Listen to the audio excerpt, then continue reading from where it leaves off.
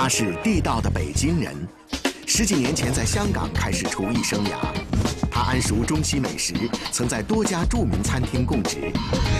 他喜欢为美食注入时尚元素，把美食变成艺术，频频受到媒体的关注。他是美食的设计师，对美食之都香港始终渴望着一次次重返。他是傅阳。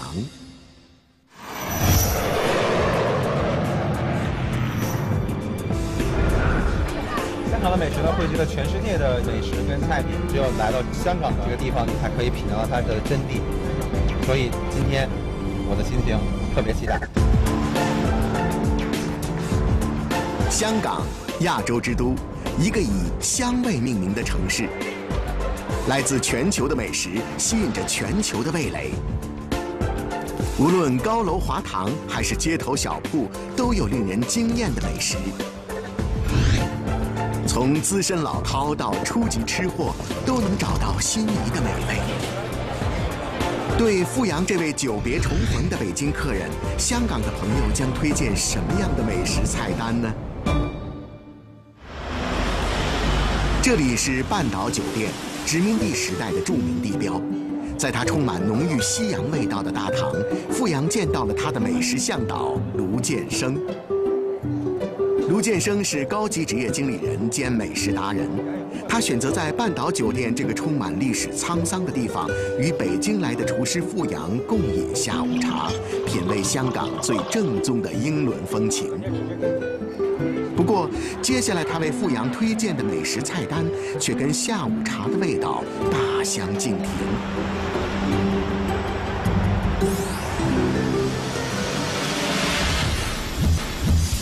最美味的早茶，哇，看这个肠粉培根，这是晶莹剔透啊！最传统的蛇羹，很鲜，食肉很鲜。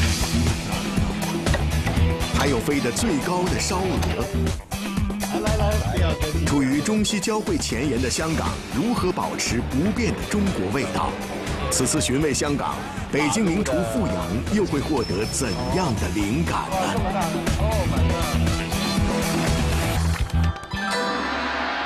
清晨5点，在繁忙的香港，有些人的一天才刚刚结束。而在九龙深水埗的这家小店，厨师们已经开始准备香港人最爱的传统早餐——港式早茶。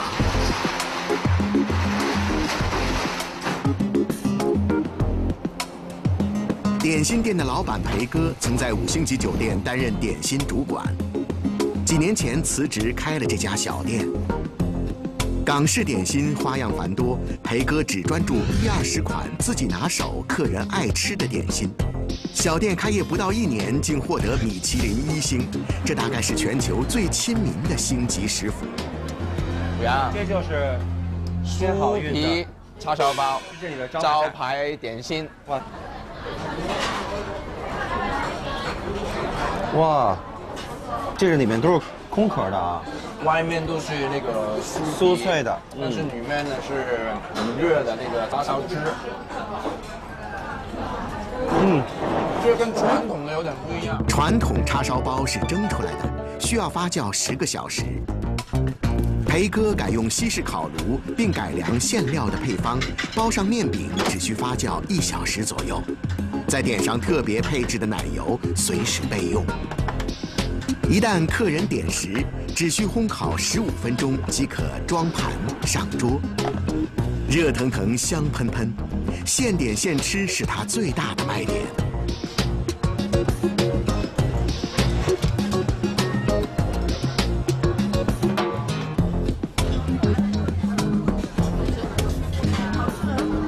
常常就出来这里吃，坐车出来就要9个字，45分钟。叉丝包。肠粉，肠粉，这是我的最爱。你最爱的肠粉了哇！来，好啊！我到每一个跟港式餐厅、茶餐厅有关系的这种店面，都会点肠粉。Vincent，这表面看起来真的晶莹透亮的。对呀，不要看呢，我们吃了。先尝一尝。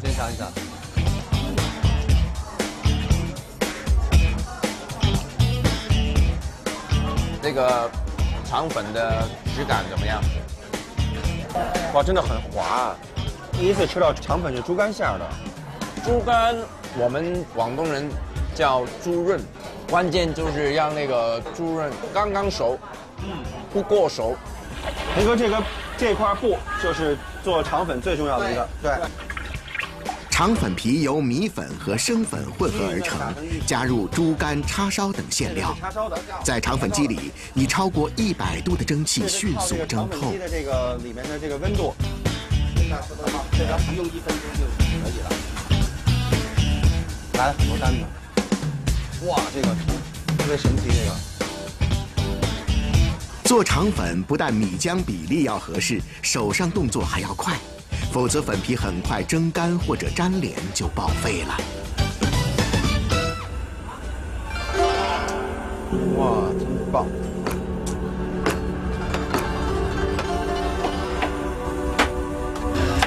哇，看这个肠粉，培哥，这晶莹剔透啊！哇，光泽度，哇，很亮。把它蒸液，但是不好看。哦，漂亮的现做现卖的。培哥的绝活还有很多。我发现一个秘密，哇，这个真的是不一样，真的是，这是我吃过的萝卜糕里面最不一样的，也是最好吃的。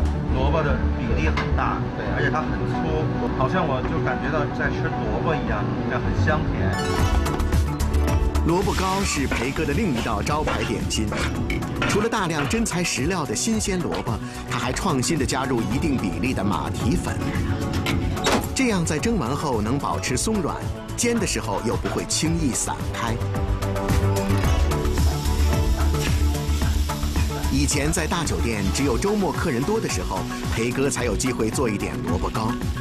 现在他可以天天做自己擅长的点心，给欣赏自己手艺的客人。他也很高兴能常常见到老街坊、老熟客，有时还有慕名而来的远客。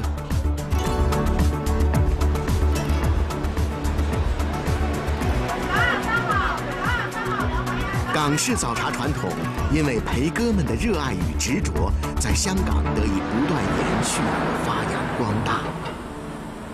100多年来，香港一直处在文化碰撞的前沿，融合与创新给港人带来了极为丰富多元的美食文化。不过，在五花八门、层出不穷的味道选择里，最让他们念念不忘的还是传统的家常味道。即便在香港最高大厦的顶级食府，也少不了家常的叉烧肉。一般的叉烧就是很小块、很薄的，我们就很有分量的切一大块。就是它这肉的纤维很细。叉烧肉配白米饭本是平民的家常便餐，而选用优质的西班牙黑毛猪肉烹制，味道越加鲜嫩。荟萃全球优质食材，烹制全球顶尖美食，这是香港成为美食天堂的得天独厚的优势。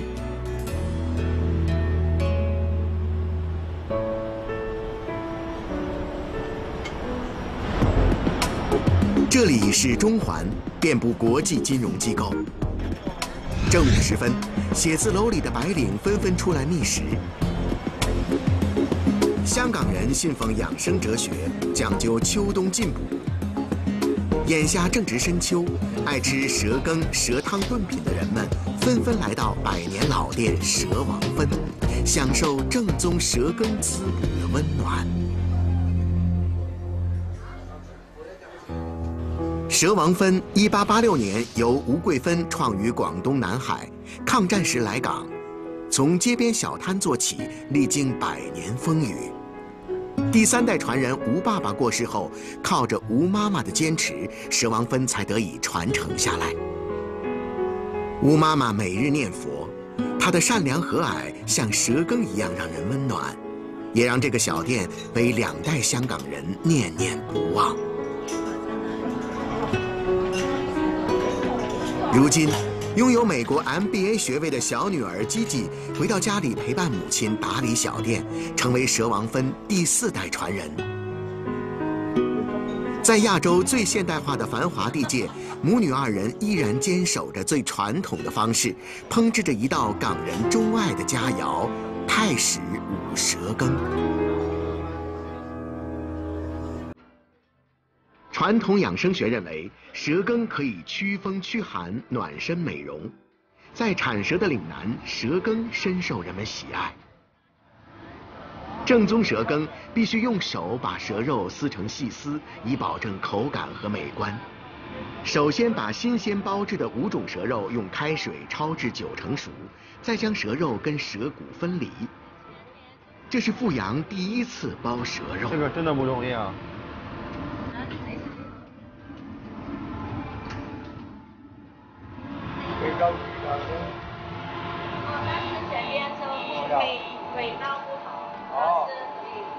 可以啊，可以啊，可以啊。第一次弄蛇肉。对啊，对啊，第一次。很好了。一摸手都黏的。是啊。很多蛋白质。蛋白质。哦，你很聪明，这是。包下的蛇骨跟鸡肉、猪骨、火腿一起熬至高汤，蛇肉再撕成细丝。蛇肉很老啊。对啊，像鸡丝一样。很硬啊。如果用刀了，用剪刀了，可以剪到一粒粒的，不是一条条的。每一条都是不同的优势度，才是自然。最自然就是最传统的蛇羹的看法。这么多蛇羹要撕到很久很久啊。是啊，其实很多功夫的做法。不单手撕蛇肉费功夫，配料中的鸡丝也要手撕，而姜丝的准备更费时间。要把生姜丝以盐水煮开后冲泡2天2夜，以去除姜辣而又保留驱寒功效。最后再跟木耳、蘑菇、鲍鱼丝以及15年的陈皮按比例混合，下入蛇骨高汤中，大火烹煮10来分钟。勾芡和搅拌必须遵循一套古老的程式，其中的秘诀不可宣示外人。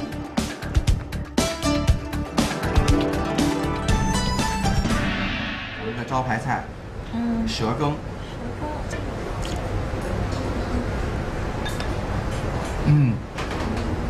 很鲜，蛇肉很鲜，我第一次吃到蛇肉。是啊。蛇肉的感觉吃起来呢像鸡丝，但是再回味呢又有一点鱼肉的味道。这个是的就是西宁叶。哦，西宁叶。很清新的。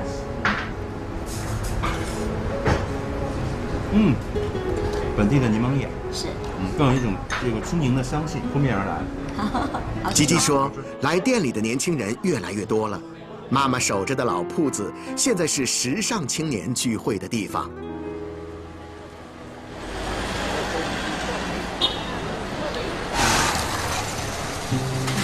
香港的生活节奏很快，但人们并不介意为一杯奶茶而排队半天。热奶茶 OK， 我的冻奶茶。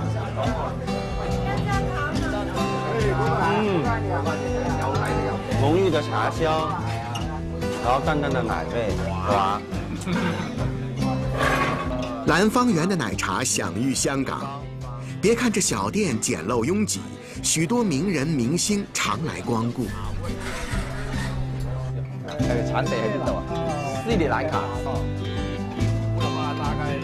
喝奶茶是英国人带来的习俗。1952年，兰芳园首创以纱布袋过滤茶渣，港人取名丝袜奶茶。它香浓的秘密来自4种斯里兰卡红茶的奇妙混合，更得益于煮茶过程中的循环冲泡，让茶叶与空气一次次发生神秘的反应。港式奶茶因为倾注了如此非凡的心思，它和茶餐厅一样，是香港平民融汇中西创造出的美食奇葩。坐在这里，过去坐在可以看到他的那个制作过程，就在你旁边做。如果你来香港，我们就要感受一下这种怀旧的一些马路的风情。哦。我这么小的路还有车会进来，坐在这里很有感觉啊，很有感觉，坐在这里。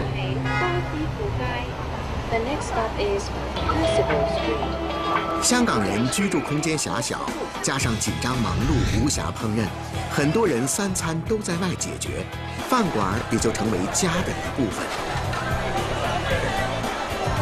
每到夜色阑珊的归家时刻，香港就进入了一天的美食高潮。香啊！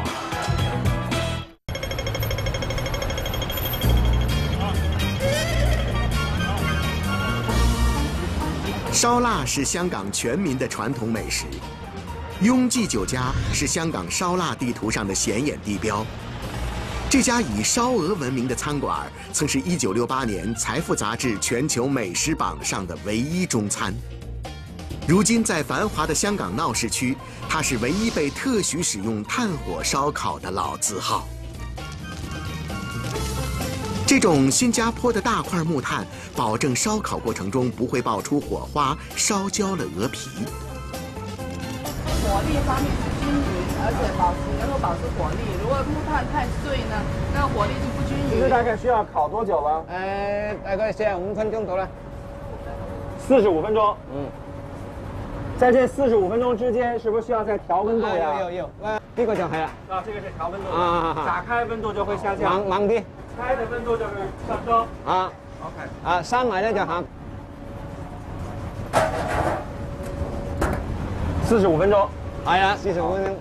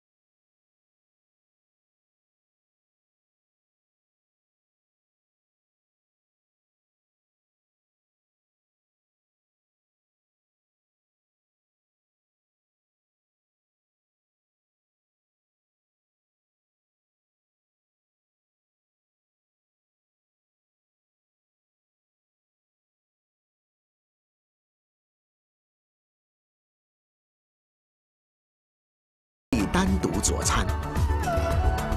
新鲜出炉的烧鹅，如果不放出酱汁，可以保温半小时；放出酱汁后，很快冷却，10分钟内必须展件上桌。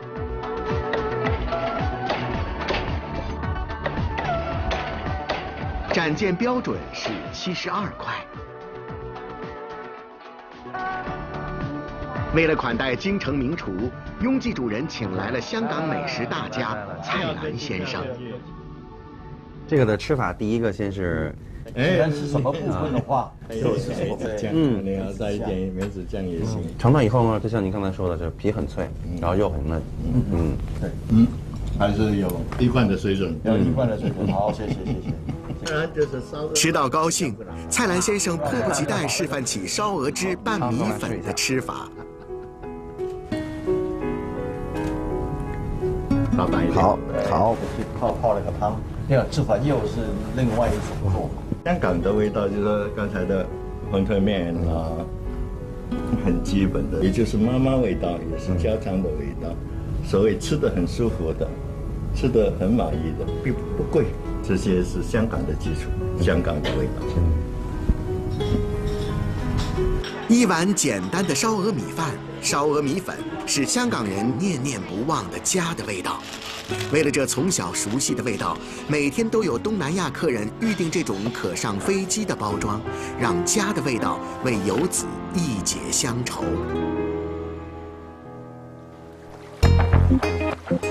品尝过香港人最钟情的传统味道，北京名厨傅阳该为香港朋友制作他的创意菜了。香港有丰富的海产，市民可以方便买到新捕捞的各种海货，这让内地厨师羡慕不已。这个鲍鱼很好看。哇，这么大的 ！Oh my god！ 海鲜、蔬菜、香料、食材应有尽有，看来傅阳今天要大显身手了。这个是做成花，像是那个，这回去可以煮吗？可以啊，可以啊。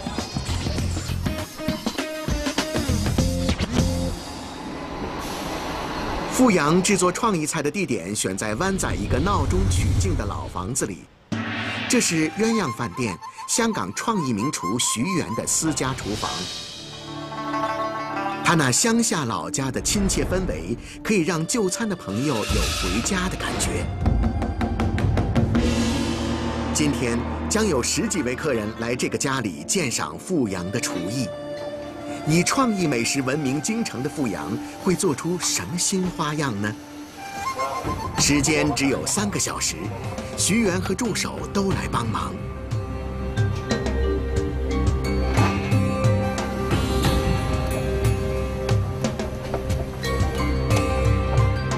怎么回事？创意名厨包起了饺子。这北京人家庭聚会爱吃的普通主食，能打动香港客人吗？泡在香港饺子皮特别，猪肉和酱油都很香，做出来的饺子味道应该错不了吧？这油锅里炸的又是什么呢？这个是老北京的干炸小丸子，就这个小丸子放凉了以后，它还是脆的。首先，因为我是从北京来的嘛，所以就今天这个餐呢，我一定要做一个有点北京因素的东西。我觉得咱们这边特别喜欢吃那个鱼丸呀、火锅各种丸子，所以这个灵感是这么来的。很脆，很脆的。可以弄到怎么脆？里面要放一点生粉，油温高就把那个水分逼出来。其实香港人我们餐厅很少会炸猪肉来炸一个菜系。北京人的家常炸丸子深受香港朋友喜爱，开胃春卷、冰霜柿子甜品、白兰地酒烹虾、糟溜鱼片倒显得平常了。给大家的财宝来了，祝大家这个新的一年发大财，行大运。饺子呢，这是我今天早上包的，自己一个一个捏的。因为我觉得那天呢，受到一个启发，就是灿烂先生跟我们讲，他说香港味道是什么？就是家的味道，妈妈的味道。所以这句话对我又是一个触动。所以我想今天我不要做太多花式的东西，就是越传统越家的感觉最好。平时，因为我已经融入到这个香港一家人里了。热腾腾的饺子唤起的是浓浓的亲情，而最后登场的甜品则是送给香港朋友的一个惊喜。本地的洛神花经过3个小时的熬制，加入白糖和树莓、石榴、蓝莓与薄荷混合，成为一道完美的创意甜品。香港之前给我留下很多的非常美好的记忆，谢谢大家。